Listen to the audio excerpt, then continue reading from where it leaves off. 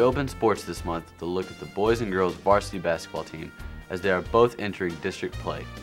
The boys and girls team have both had the best of times and the worst of times in pre-district play this season. On the boys side, the Hawks have played near 500 ball as streaks have been the name of the game thus far.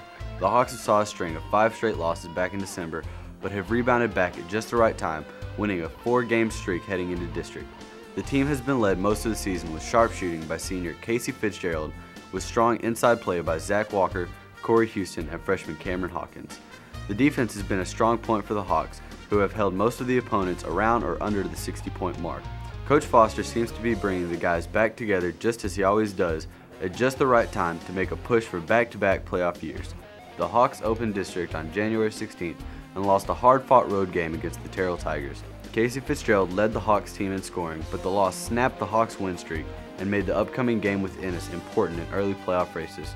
The girls are also ready to make a run at the playoffs under the direction of first-year coach Veronica Reed. Coach Reed, Coach Zuniga, and Coach Henry seem to be really building a stronger basketball program. While the varsity has struggled in pre-district, the combination of young players and strong JV squad gives the Lady Hawks a glimpse of a bright future.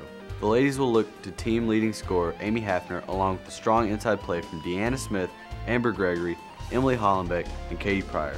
The outside game comes from Ryan Ford, Rebecca Milliken, Holly Ridgway, and Brianna Pace.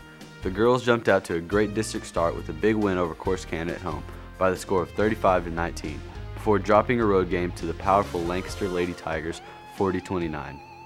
The ladies bounced back and took a big win over Terrell at home, moving the Lady Hawks to 2-1 in district play.